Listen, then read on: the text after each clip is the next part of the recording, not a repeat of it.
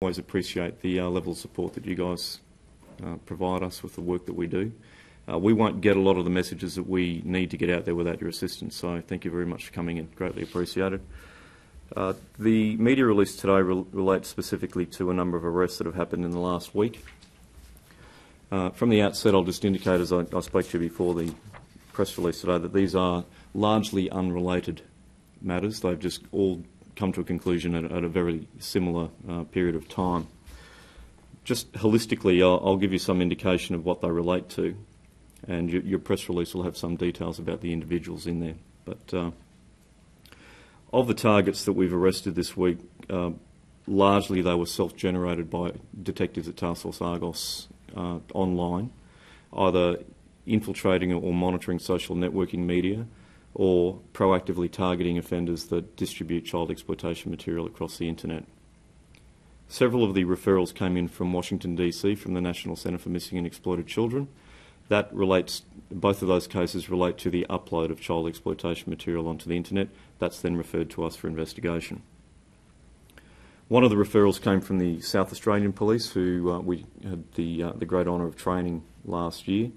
Their online operatives were posing online as a 12 and a 14-year-old child, and a Queenslander targeted both of those entities, and that was referred to us. And the last one, which is probably the catalyst for us having a talk to you today, relates to a real child who was on a social networking account and was fairly aggressively groomed by a child sex offender. Now, the entity that child sex offender utilised online he was posing as a 13-year-old girl. The offender had a number of photographs of the same child, had set up his social networking account with a number of photographs of the same child, and in chat on the social networking account, progressively and fairly aggressively switched the conversation to a sexualised context, and then endeavoured to get the child to send photographs of herself back to the offender by, firstly, sending photos of himself, okay, or what he was purporting to be himself. Now, one of the things that I can tell you out of that is that if children on the internet do not lock down their social networking accounts and make all of their photographs publicly available, offenders like this individual will harvest them and store them and then set up false entities, which is what happened in this instance. I've read the chat logs that relate to that particular engagement. Extremely concerning. Also, what was concerning was the fact that the child's social networking account was openly accessible. Now, our message out of this is that a lot of the threats and dangers that children face on the internet could be stopped at the front line by parents. If they take a moment, a bit of interest in what their children are doing on the internet, sit down with them and have a look at the accounts that they've set up and make sure that the security protocols that are largely provided by industry service providers are enacted, we won't have this problem. So in this particular instance, the offender was targeting multiple, literally hundreds of Queensland children, spamming them, if you like, with friend requests. The captures of the engagements that we managed to get clearly indicate that a lot of the children are net savvy, because most of them were saying, "Who are you? I don't know you," which is a really good response. But it also indicates quite clearly that their accounts were open and accessible to this offender.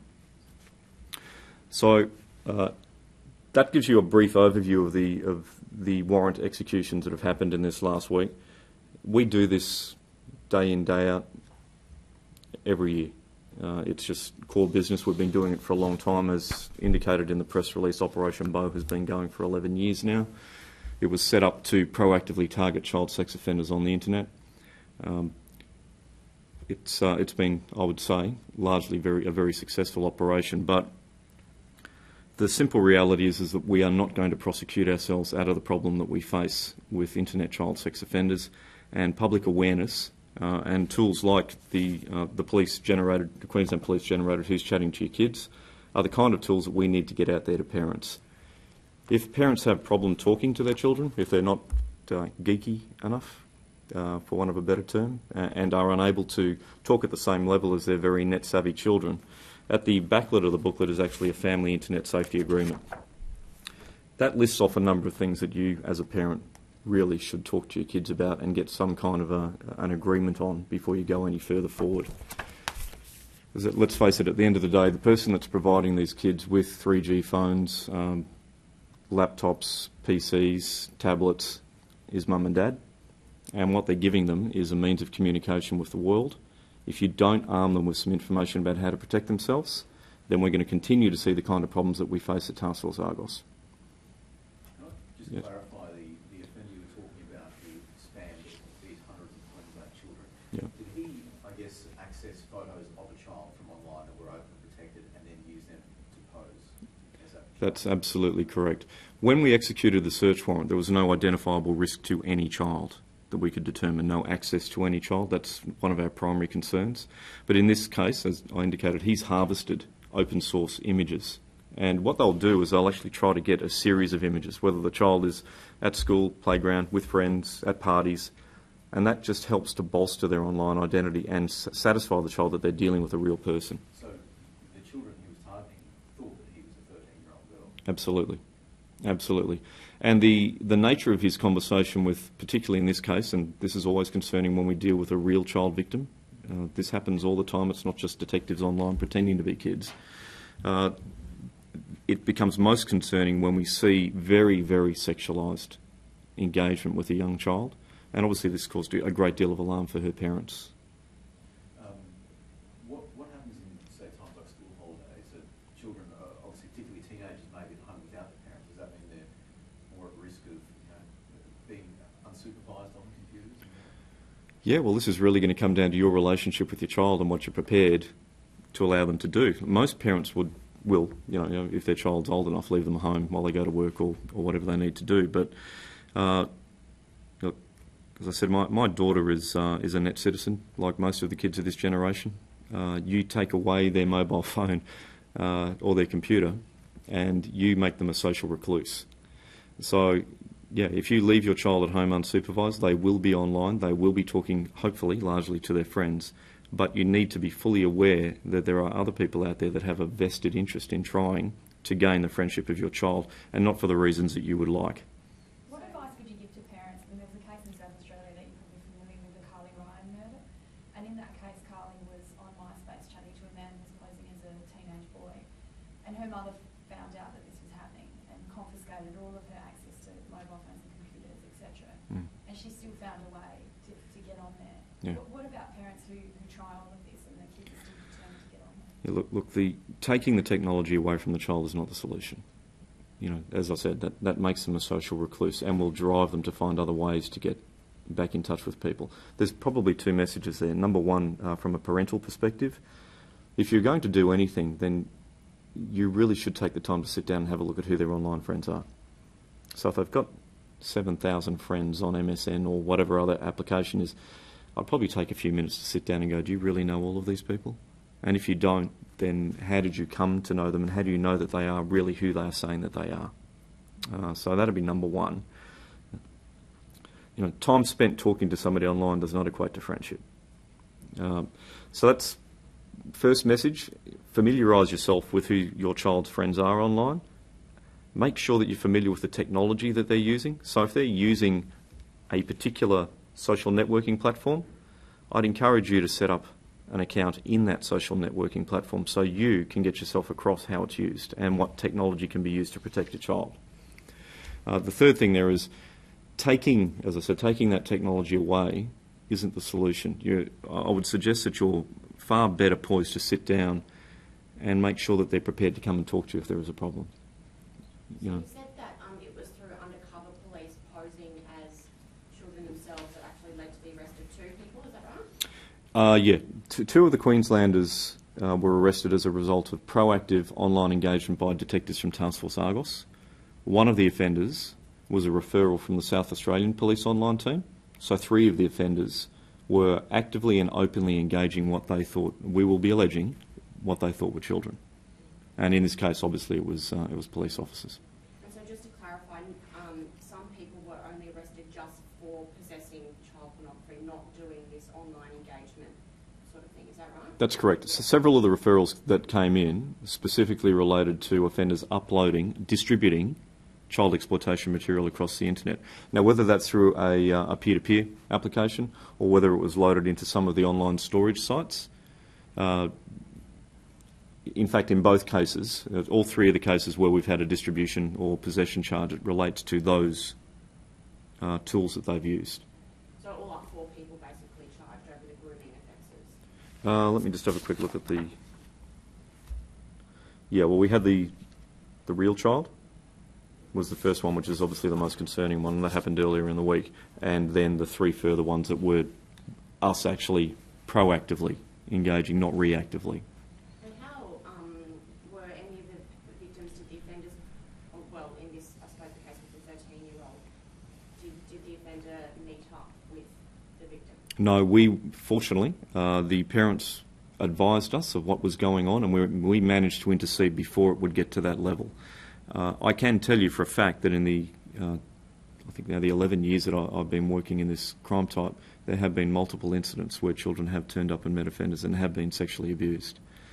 It comes with a couple of problems. And it probably comes back a little bit to your question about how you deal with this. In those instances that we've had to deal with, the children have been either too embarrassed or too scared to tell their parents what happened, which is obviously quite sad and tragic. And the other thing is too that we're finding is that if you don't have that kind of a relationship with your child that's fairly open and trusting, they won't tell you what's happening. And largely that may be out of fear that you're going to take the technology away from them. So it just comes back to that point that we just encourage people to be good parents. Be the frontline defence that we need you to be. Be the firewall between the offender and your home. The social networking sites that we are dealing with and the way that we're seeing offenders deal with those sites, they're treating them largely like a shopping mall, okay, like a supermarket to locate victims. So the role of the parent is to make sure that the product is not available, and that is their child. Okay. Can you tell us about these online games that they're now using to target children as well? Yeah, look, it shouldn't be rocket science that offenders will go where children are. And there's lots of freely available online games, and I'm not going to name any of them specifically, but there are a lot that have been going for quite a long time. Some are more attractive to boys, some are more attractive to girls, some are to very, very young children. The rules that we're talking about here go across that kind of medium as well. If you're going to go into those kind of spaces where you're interacting with avatars and 3D entities that have been created by other people, you don't know what you are dealing with. You don't know if it is an offender that's set up one of these accounts particularly to engage your child, and we are seeing that that does happen. So the same rules that we're talking about in terms of social networking or instant messaging or VoIP or any of the other applications that are used to communicate online apply to online games as well. But particularly the main thing I would say is never ever, make sure that your child never ever arranges a meeting with somebody that they've met online. And we have seen that happen, and as I said before, we have seen children sexually abused as a result of that. Just to clarify, in the case of the 13-year-old, how close did it get to there being a meeting? Look, the discussion hadn't gone into the point of them getting together in the real world, but I can tell you, and will allege, that the communication was very, very indicative that this 13-year-old child wanted to introduce the younger child to an adult. And I would be alleging that that adult was the offender. Okay. Inspector, when these sexually explicit photos get onto the internet, what happens to them? How do you mean, sorry? Well, a predator obtains these photos, convinces a child to submit them to them. Yeah. What happens to them then? Do you lose complete control of whatever happens to that photo? Oh, you're talking about if you post a picture yourself that you've created? Absolutely. Yeah. One of these photos, where does it go and where does it end? If you put it on the internet, you've lost control of it. It's as simple as that. And you don't know who then has it or who is distributing it or who is using it for their own means. So it really comes back down again if you're using social networking, and people post literally millions of images every day to social networking accounts. If they're at the races or out at a restaurant or whatever else. You put it onto social media, you've lost control of it. Anybody who has access to your account can download it and use it for their own means. So it really all comes back to that same message again about being aware of the information you put on the internet. another valuable point here too, actually, while I'm on that, is whilst we're encouraging parents to make sure their kids are locking down their accounts, be very careful about what information they're putting on in terms of who they are. Full names, dates of birth, schools. We see this every day in investigations. It really helps an offender narrow down their focus in terms of their victim. But if they do those things and then they post several images of themselves with their school friends, well, then we have an identifiable school uniform that the offender can use. Geographic locations can be identified from all of that information. So, yeah, look, except for the fact that if you put it online, you've lost control of it. Are you surprised that, say, for example, a 13-year-old is prepared to put sexually explicit and fairly easily put those photos onto the internet? Surprised, no. Disappointed, yes.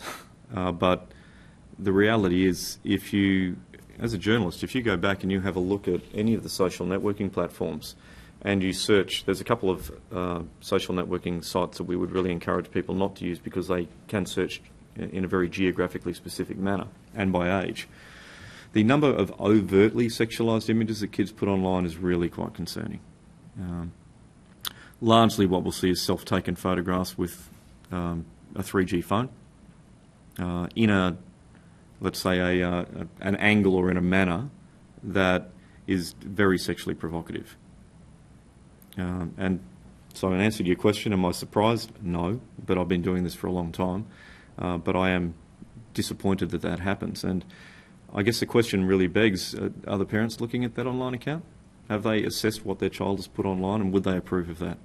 And I'd probably argue no. In terms of the raids on these four people charged with grooming, like how many images do you end up with in these raids? It's really quite variable. Look, over the years that we've been doing this work, the volume of a child sex offenders collection has increased quite significantly. A lot of that now is video, so storage is now quite cheap. You can buy a terabyte for under $100 now, whereas a terabyte 10 years ago wasn't even conceivable. So the volume that is now accessible to the people that want to collect this kind of material is huge. So for our detectives, obviously that creates a fairly significant challenge in going through the material and trying to identify victims. It's escalating. In the arrests this week, we didn't come across anything in terms of enormously large volumes of material that was concerning, but that wasn't really what we were proactively targeting this week. What sort of jobs did these 7 individuals have? Look, and Amanda, you can correct me if I'm wrong here, but we've progressively moved away from naming the kinds of occupations. And look, the reason for that is it's just meaningless information. They are all walks of life. They are, over the years, I've seen everything from, and not in this instance, but I've seen everything from people who pack shelves, who do children's crossings, to police officers, to doctors, lawyers. It's all walks of life. So in this instance, what I will tell you is that there was no occupation there that had open or easy access to a child. That's one of our prime concerns when we're doing this kind of work, is we'll look at whether they are a parent, whether they have access to children, and if their occupation actually puts them in a position where they could, through some empowerment in the position that they hold, have access to a child. So out of that, in theory, they are single men then? Look, we had a mix of married and single men, which is not unusual too. I can tell you in the time that we've been doing this, there's a lot of instances where we arrest married men with children. Were any of these men parents? No, they weren't parents, but several of them were married. Just in relation to that question about occupations, surely if these are people that hold positions of responsibility, the public needs to know that. If they held positions of responsibility, I can assure you that we would have acted in that manner to make sure that that was rectified. None of the occupations that were held from any of these people should hold any particular concern for anybody. So, in saying that, if we were dealing with, say, for example, a police officer or a teacher or a blue card holder, we would make sure that the appropriate authorities there were acting in a capacity to make sure that that risk was reduced or actually removed. None of them were like junior sports coaches or anything like that? As well? No, absolutely not. No. Okay. Look, just if you do get to do your plug at the end,